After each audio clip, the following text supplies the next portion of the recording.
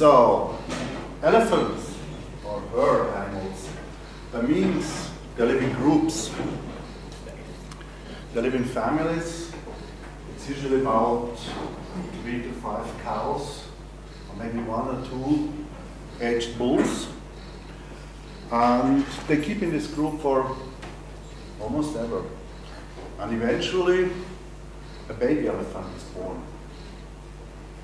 And first, the baby elephant stays with the group and wanders around, surrounds in Africa. I'm talking about African elephants, by the way, not the Asian species.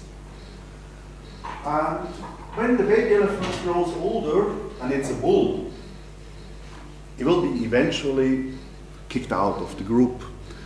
And the young bulls, they will form a new group and go their own ways for a certain time. And they form like a little family of young elephant bulls. And when they grow older and maybe are a little bit more tempered again, they are eventually allowed back to the herd, to the family. So after some time, a young bull rejoins a herd of elephants and becomes again part of the group. Now, elephants, unfortunately, are an endangered species, and man has to do something to assure survival of elephants. And now step in the zoos. We have the ASA, the Association of Zoos and Aquaria, that actually takes care of breeding endangered species with special breeding programs. And there is an elephant breeding program, and that's about what I'm going to talk here a bit. So, there are actually standards for elephant management and care. You cannot just have an elephant in your zoo. You have to have trained personnel who knows how to deal with elephants. These animals are not just big and heavy, they're also pretty dangerous if you don't know how to handle them. So, certain zoos actually have elephant families and breed them. And now what they try to do with these zoos, in the zoos, is to emulate kind of the nature. So each zoo that holds elephants in a group plays a certain role of a herd at a certain stage in life, in nature. And so when in nature the young bulls are separated from the herd, in the zoos, they're separated from the herd in the zoo as well. And there is one zoo in Europe, in Heidelberg, who plays the role of the young bull herd. So all these zoos together play nature to grow elephants in what they hope is a natural environment. And the Basel Zoo, for which I work since almost ever, I asked the veterinarian there, the curator of the elephants, what will be the role of the Basel Zoo in this worldwide elephant breeding program? And he wrote me an email that the idea of the new elephant facilities in Basel, the project Tembia, is to have a breeding herd of elephants, a group of 4 to 5 cows and 1 to 2 bulls and the young animals that are newborn. So Basel tries to be a breeding herd. And so they build now a big new cage for elephants. It's a huge compound where they can hold the elephant herd in a more natural way than they did before. The Basel Zoo is very known for his African elephants. They have, since the 50s of last century, they're breeding elephants in Basel. So this new compound is made for a quite large herd, And traditionally, they work with elephants with a method that's called the contact method, where you get in direct contact with the animal, you use sticks to teach it what to do, and now they're switching to a contactless method where the guard doesn't get into direct contact with the animal anymore. So this is a huge undertaking. It's a large compound where they have to put like tons of concrete to build all these structures to hold the herd, and that the whole project is called Tembia. Tembia is Swahili, and it stands for movement or walk. And that's the idea. These elephants should have a natural compound where they can walk around, where they feel like in nature. So that's why we have this project Tembia. And that costs money, of course. Now, there's certain fundraising going on for this project Tembia, and one funny idea they had, they wanted to build a rock, a large rock, where you could become a sponsor of an elephant. So a child would pay 5 Swiss francs, an adult pays double the money, 10 Swiss francs, and becomes a sponsor for Tembia, for the new elephants. And they wanted to have a rock where you can put in coins, and it has a huge display which shows how many sponsors of elephants do we already have. And they also wanted the possibility to sponsor these elephants using a text message, where you send a text message to a certain number, and it will book like 5 Swiss francs from your phone account. So they were thinking, how could we possibly do that? And what would be the incentive for a child to put in 5 Swiss francs? So they made a special exhibition about how elephants are being eradicated in the wild. And to enter this special exposition, you have to put in a coin. So, this is the rock. This looks smaller than it is. It's actually quite huge. The display alone has this size. And when we put this into place with a crane, it was so heavy that it almost flipped over. So it's really quite a large structure. So I'm going to talk about this rock now, and not about elephants anymore, because as you can imagine, in this rock is a computer. And so let's look what's in this rock. We have the display, we have the coin rejectors. Actually, it's funny, those machines that accept coins are actually called coin rejectors. So we have 2 coin rejectors, and we have the computer inside, and this is connected to the internet, because we also have the gateway for the text message. And we have to get out this counter value onto the website of the Basel Zoo, because they want to show on the website the current counter.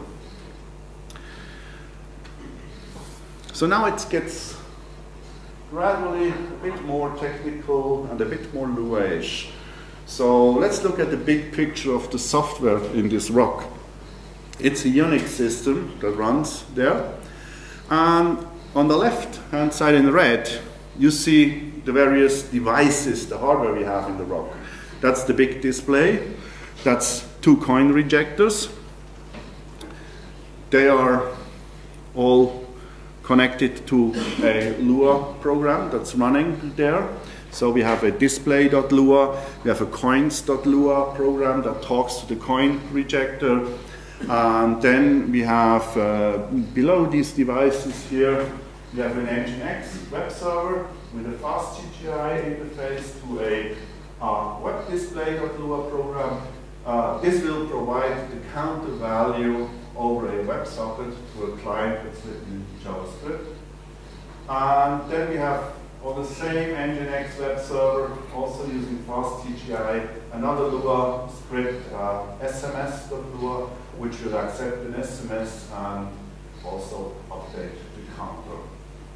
So it's actually 4 Lua programs, of which 5 instances run. 1 to control the big display, 2 to control the coin rejectors, then the web display, and the SMS gateway. And all these Lua programs, they use the Postgres client library, Lua PostgreSQL, to connect to a Postgres database.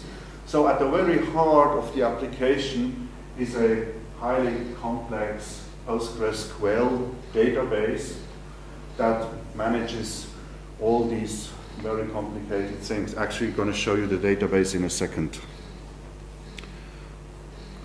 These 5 programs on the machine, they run as separate processes.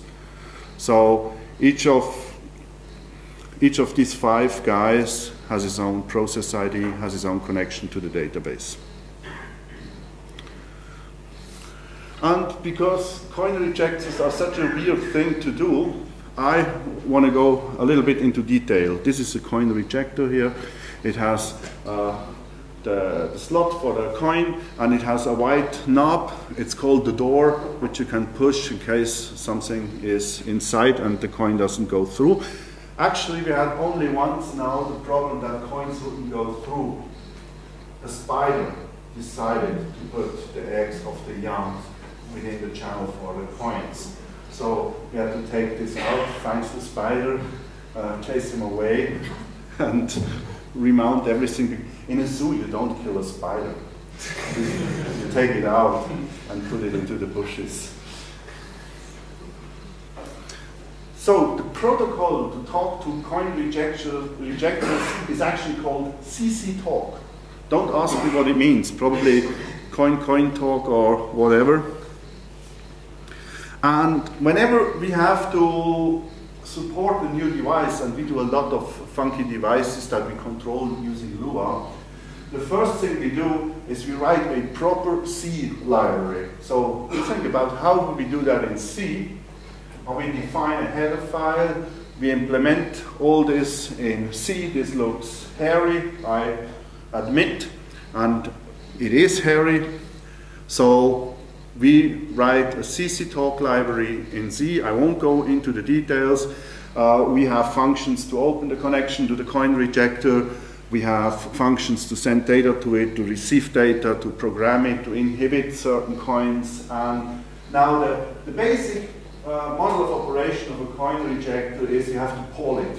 You have to query it several times a second to ask if there is any credits, if any coin went through. If you don't do this polling, it will stop accepting coins. Maybe that's why they call them rejectors. So if you don't do anything, a coin that you throw in will just come out again. So you have to do this active polling, and then we will get back a data structure that tells us it was a 5 Swiss franc coin, it was a 2 euro coin. We accept euros in this rock as well. We could even program it for Swedish kroner, it's no problem. So this is the Lua code. It's an event loop, it's an iterator, so basically we say as long as there are credits coming in, that's the polling. See our credits, we'll do one poll of the coin rejector. Then we get back an event code. It was a coin, it was a door open, whatever. We get a slot, into which slot was the coin inserted, because there are also bigger machines with more than one slot. Which path did the coin take? Did it go through into the receptacle for coins, or did it come out again?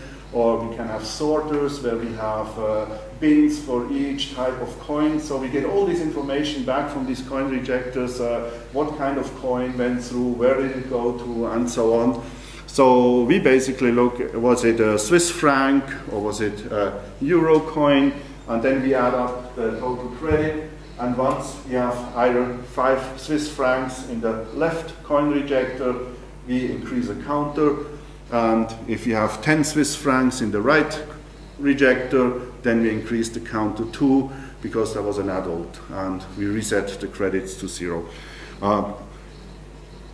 So increase counter, that's what we do at the heart once a coin went through.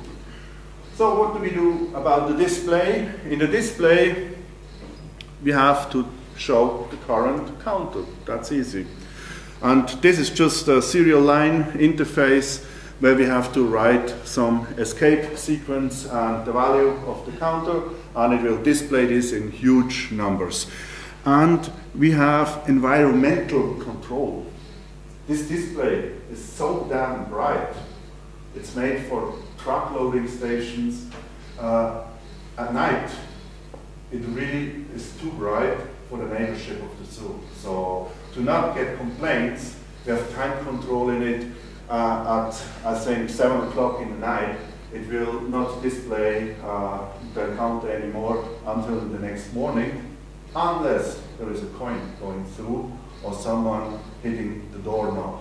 That's because sometimes at night in the zoo you can have a special tour, and if they want to show this, they can turn on the display for a moment. So, how do we handle the SMS gateway? That's actually also almost trivial. So we accept a fast CGI connection from the web server. Fast CGI is a standard where you have a long-running process and a web server, and they can talk together over a socket very fast. So it is not like CGI where we start the process. The process is already running, communication is very fast, and everything goes very quick. So we accept the call from the web server, we reconnect to the database in case we lost the connection, and then we will just output a content type and some text. And the interesting part is this connection exec function where we say update counter, set count equals count plus 1. So we have one more sponsorship. And then we send back over the fast CGI connection the current counter value. So there's not much magic in this. Now, the WebSocket client, where you see this in action here, by the way. This is the current number of the counter. And I will prove later that this is live. So when we have to update the counter in a WebSocket is a special means to communicate from a WebSocket with a JavaScript client running in the browser in a very efficient and fast manner. It's not a stupid thing like Ajax that has been used 100 years ago. It's something really modern and fast. So here we do a query on the database, select count from counter, we get the value. We create a small table, a small Lua table with a command and a value, and we send this data over the WebSocket as JSON encoded data. Who did not yet write a JSON module? Okay, you all did. So just pick your favorite JSON module and send out data JSON encoded, and it will work. This is actually the code from the real software. It is this small, it is that easy to send out data over a WebSocket. And now, poor man's Lua part of the web page counter, this is running in the browser, obviously. There is a function, a callback on message, which will be called by the browser automatically as soon as data arrives on the WebSocket. So we get as a parameter the event, which is the JSON encoded object that we sent in Lua. We parse this using the built-in JSON parser. Poor man's Lua has JSON included with all the batteries that it has.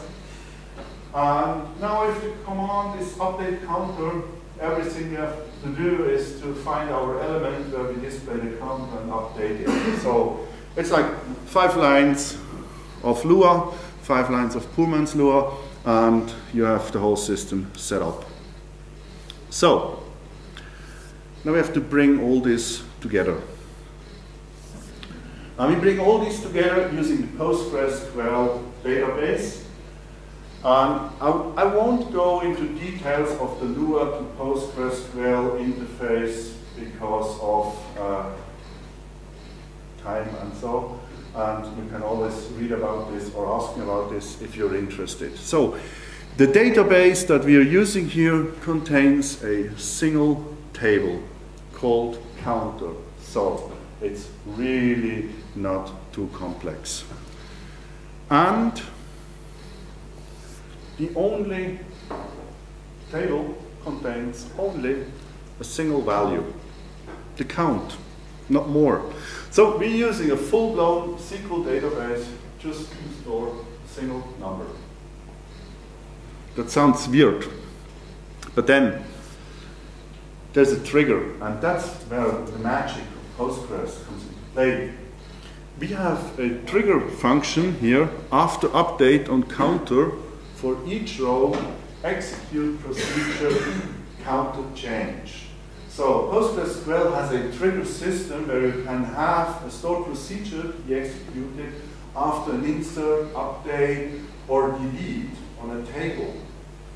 And this trigger function is actually quite small. The real code it does is here on this line. Notify counter changed. And this is a PostgreSQL extension. PostgreSQL has asynchronous notifications. Someone who's interested in a certain event can show his interest by issuing a listen command. Listen counter change. And then someone who creates the event can use the SQL command notify counter change. And this signal will immediately be spread out to all listening clients. So it's really a system to notify connected clients about a state change. So you can very easily implement something that Java guys call the observer design pattern using processes and PostgreSQL. The return new, it will just return the new value of the record being changed. So what happens? A client registers for an event using listen and an arbitrary name. Any other client can fire an event using notify statement. And at any time, if you're no longer interested in certain events, we just send an unlisten command and we won't get any more events. Now trigger procedures can actually create these notifies. So you can send out a message as soon as some data changes. You can do that on insert, update, delete, truncate. So basically anything that changes the data can be used to trigger a function. Now, the client does an update of the database, the server creates the notification, and the beauty of all this, these 5 processes that you have seen in the beginning, in the big picture, they're completely decoupled. They don't know shit about each other. If I get a new sponsorship via SMS, the only thing I do is an update on the database. I don't have to care if there's a display process, a web display process, or whatever, or if there are 10 or 1,000 clients looking for this. I just update my table, and that's it. So this gives us a clear design in the code. And that brings us to an important question. Should our code be database agnostic? Do we only use the common features every database gives us? Or do we rather go for DB specific? Do we use advanced features of the database? And what we are obviously doing here is the second we use the advanced features of PostgreSQL. You can't do that with MySQL anyways because it has no advanced features. So,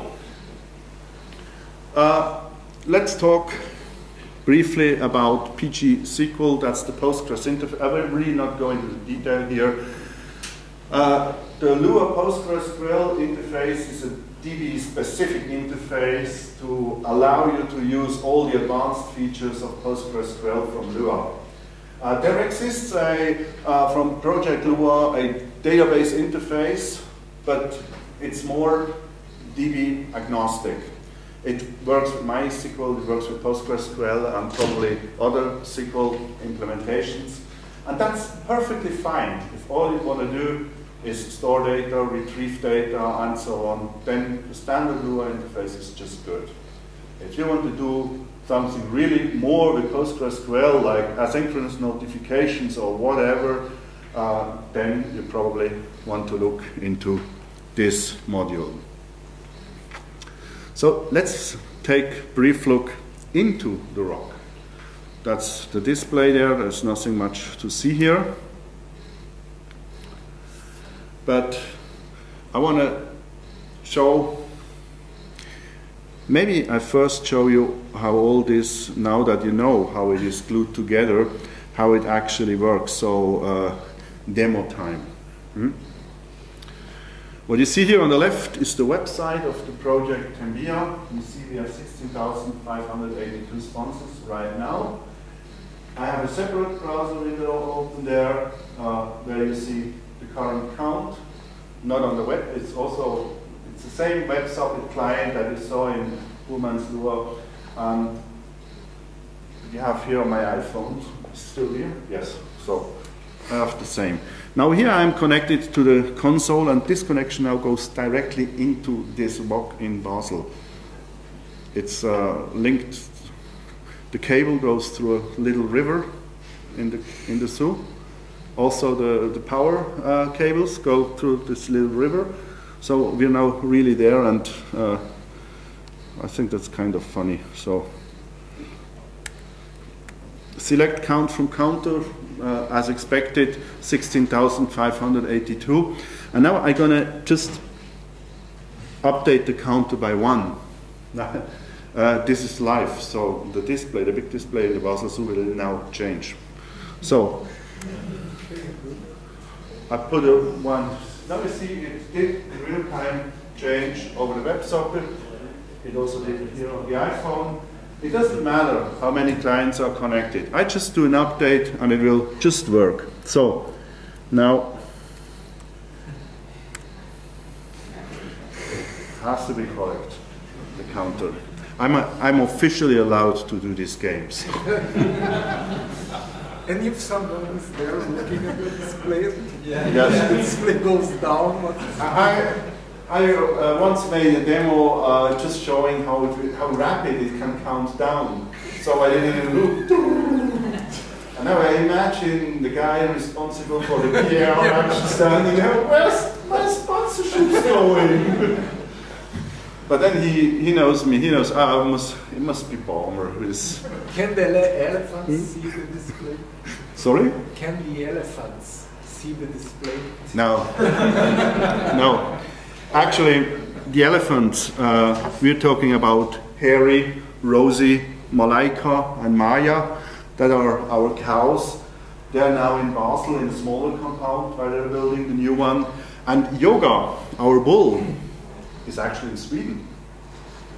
I wanted to bring him along, but you know, the hotel management, no pets allowed. So, go back to the coin rejector program.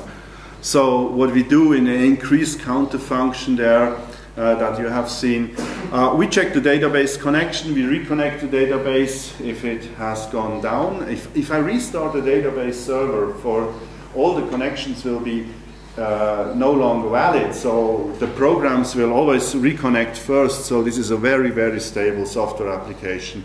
It's now running for more than a year without a single interruption. And so what we do here from Lua, update counter set count equals count plus 1, what I have done myself. And the reconnect database function actually, it just checks the status of the database, if it's bad or okay. If it's bad, then we do a connection reset that will retry the connection with the same credentials. And we again ask for the status. And if it's still bad, we're going to sleep. We just wait for 1 second. Unix is a separate module that we did for this. So we just basically wait until the database is up again, and then we reconnect. There's nothing more we can do. And now the reconnect database, actually we're not in the coins program, but in the other programs, in the display program, for example, we're interested in certain events, so it's not enough to just reset the connection. We also have to send these listen commands again to be notified about state changes of the value. And so the very innermost loop of the display program is just an endless loop, which consists of process notifies, has there been a change, and handle these notifications and check the time, because we don't want the display to be lit at night. So that makes the notification processing in a display program a tiny bit more complicated, because here we have this the darkness override that you see here. Darkness is true, that means if it's night, then we don't update the display. So processing notifications in Lua is actually super, super easy. You can take away the reconnection function there. It's actually a loop that we do. We ask for connection notifies, and as long as this is not nil, we can ask for the rel name, that's the name that we set on the notify command. We can do anything we want, and then we call just connection notifies again, and we do this as long as n is not nil. Now if you say, why didn't you do an iterator properly for this, then yes, why didn't I do that? Because I'm lazy. So now opening the door also turns on the display item. So if the rel name, the name of the event is door opened, then we override the darkness, and we do for like 5 or 10 minutes, the display will be lit. If you're interested in the Lua Postgres interface, if you're using Lua and Postgres, then you are interested in the Lua Postgres interface. You can find it on GitHub. It's open source.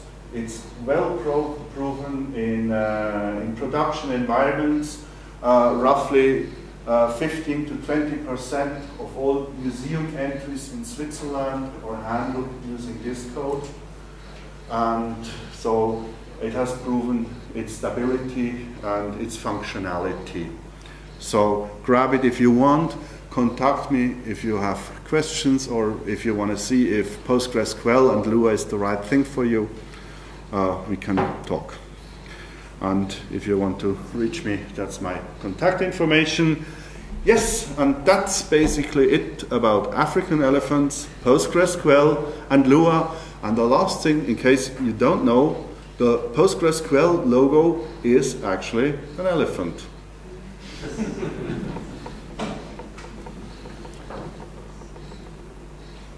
Now you're free. Hey Marc, what's with the lack of error checking? Lack of error checking. Okay. 9 months ago. No, I was going to say, like, you do like the conexec, which you get the result back, and you have to check that the result is a type error that you didn't. Actually, we did all of the stuff, so we know what can happen and what not. So,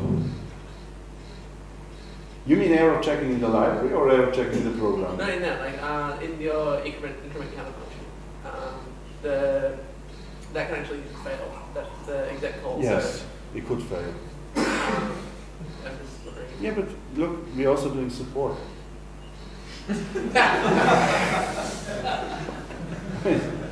If it's perfect when you sell it, I mean, what's the point? Yes. Did you write your own web server too, or did you use something that's available? And what about the fast CGI server? In this project, we use Nginx and the fast CGI library that's been around for ages. And we made a fast CGI binding for Lua, so that we can talk fast CGI over Lua. So it's a standard product here. We started with a light HTTPD, the Lighty, but that one has bugs when it comes to fast CGI, so we had to stop using it. Do you have that library for coin rejectors published? No. Because you showed the logo. I showed what? The logo for the library. I went Yes. to Google it. The logo is probably internal. Yes. I mean, who needs coin rejectors in the real world? So I used them twice now. I mean, Basel Zoo calls me, hey, can you build us this machine? Because nobody on earth builds such machines, and we were crazy enough to say yes, and it was actually quite a piece of fun to find out all about this CC talk, and I don't think that anyone besides us does coin rejectors and Lua, so. I know identification. Okay. Ping me if you need it, but I have no plans to publishing that. Actually, I pulled a lot of my libraries from GitHub recently because it makes no sense to publish stuff that nobody uses, and there's enough JSON libraries out there anyway.